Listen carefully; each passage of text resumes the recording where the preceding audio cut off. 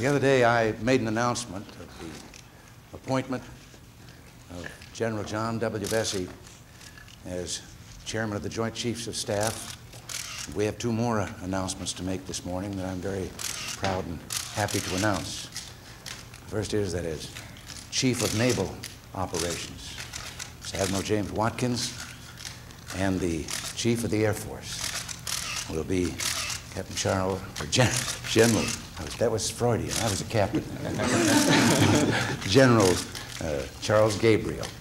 These men have great records of service to their country, and I'm more than proud and confident of what this is going to mean in the caliber of our armed services.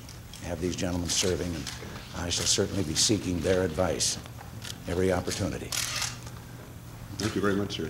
Secretary, I know what the photographers were wanting, General, and they were motioning there. They don't like gaps. They want to see close. Close it up. Mr. President, any new word on whether Mr. Brezhnev meant that he was going to put missiles in Cuba?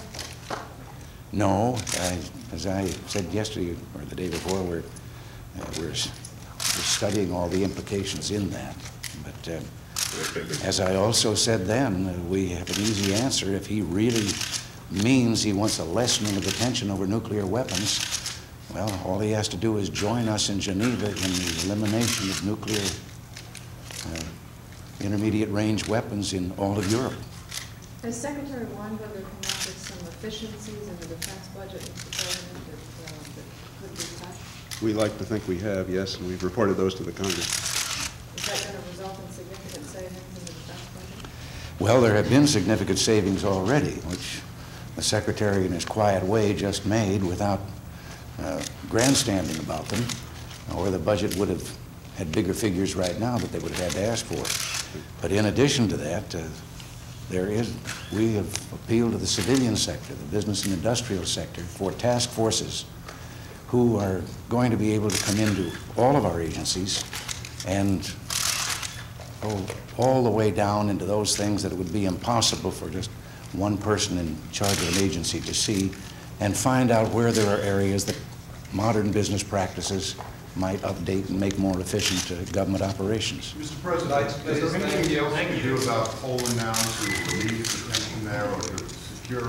Anyway, as to whether there are additional things that we can do, but we're going to do everything we can. Thank you. Thank you. All right. Secretary Ronald, do you think the task force is going to find anything?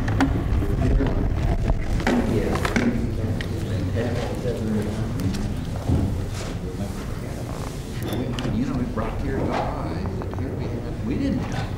They just felt it. So you brought that to us. It goes wrong. And that's what we need to pull.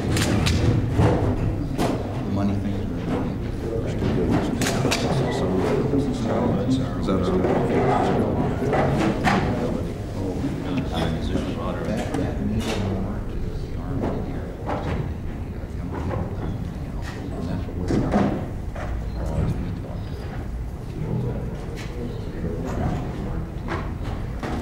Very much, sir. Thank you, sir. Thanks for especially. I just have to tell you, General, I found myself a cavalry officer, horse cavalry, and sent him overseas doing the documentaries. We needed, in some of our training films, we needed aircraft. We had an aircraft, or a wing, air wing there also. And we wanted planes actually that we could take apart, you know, for shooting, so that you could put a guy in here and have a background of half the airplane and so forth.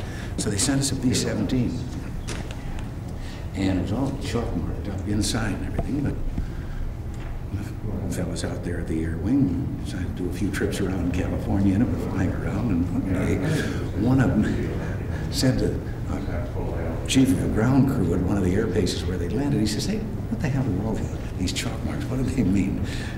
The crew chief looked at it and he says, "This plane is unflyable." Defects. Static display.